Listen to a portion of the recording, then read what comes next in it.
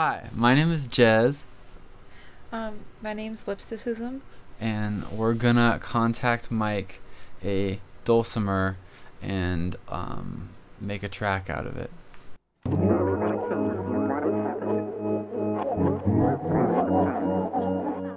I'm here in Seattle at Lipsticism studio, where um, she's just purchased a Dulcimer, and so I'm gonna.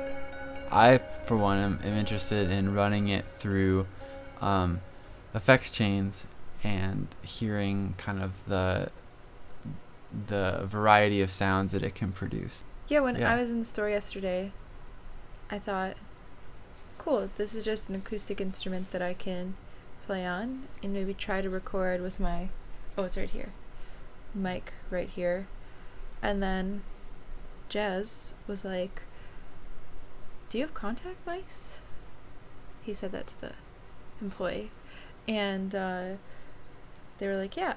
And that's how we got the idea to stick a contact mic onto the Dulcimer. I'm curious, like, what is a contact mic?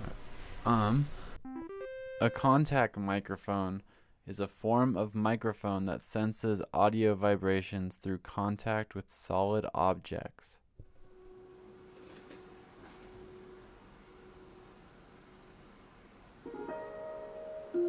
Using a contact microphone is actually really easy. All you have to do is tape it to whatever you're trying to record, and then plug that in to your effects processor, your amplifier, or your audio interface. It's really, really simple. That's what makes them so fun. Our setup here is basically that. We have the contact microphone taped to the Dulcimer. It's running through the Zoya with a delay and a reverb patch, and we just sort of have fun.